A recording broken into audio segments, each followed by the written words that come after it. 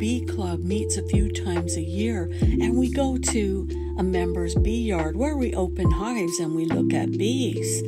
And we talk about bees nonstop, which is always a great time. You can see I'm photographing the ground, and the reason why is I want to highlight this plant, which is called plantain. It comes originally from Eurasia, but it grows everywhere. You have seen this plant, I know it.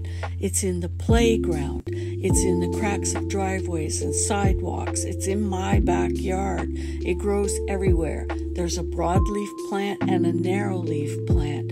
This plant, of course, is called a weed, but it's a phenomenal plant. It has calcium. It has vitamins A, C, and K. The leaves and the flower spikes and the seeds are totally edible. You can even grind those seeds up to make a flour to make bread. So this plant is healthy for you to eat. And this scenario I want to cover with you is you've been stung by wasp, hornet, insect, or honeybee, or you've got a wound.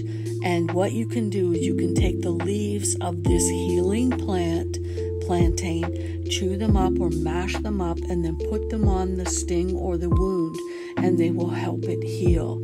Beekeepers all over the world rave about plantain as the best plant to put on a sting to stop the pain and the itch and the venom in your skin and take down the swelling.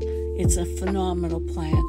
I wish we wouldn't call some of these plants weeds because they're so healthy for us. If you see some of these plantain leaves right now, I'd like you to pick some, wash them in cold water, and lay them out on paper towels to dry, because in a few weeks I want to do a project with you where we make a plantain salve using plantain leaves, olive oil, and some beeswax. That's all you need.